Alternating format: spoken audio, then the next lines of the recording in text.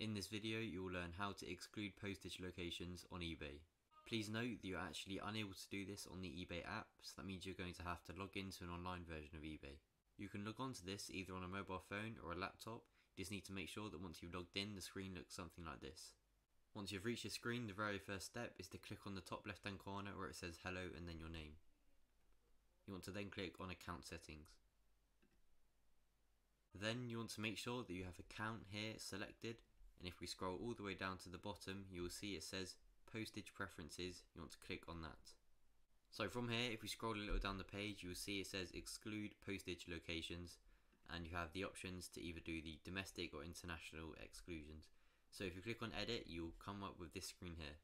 As you can see, under the domestic section, it labels all the islands surrounding the UK. Many sellers in the UK choose to tick these boxes because the delivery times may take longer than expected. The same would apply if you were in the US and you were sending to Hawaii, for example. So now we move on to the international section. For example, say I wanted to stop selling to North and South America, I would tick these two boxes here. As you can see, the number inside the bracket is how many countries are in this continent. You can view the individual countries by clicking on this button here, and you can individually select which ones you want to send to. There is also an option to exclude buyers that want their item sent to a PO box. Now, some sellers choose to keep this box ticked. This is because that when sending to a PO box, the chances of the item going lost actually increase. If we just leave it as it is, these settings would apply to all future listings, so you want to make sure that you have ticked the box apply to current listings. And this part is relevant for the people that are in the global shipping program.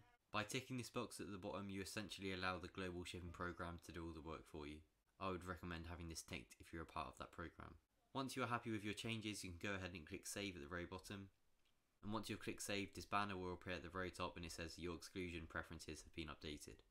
So that is the video. If you did find it helpful, it would be much appreciated if you could like the video and subscribe to the channel.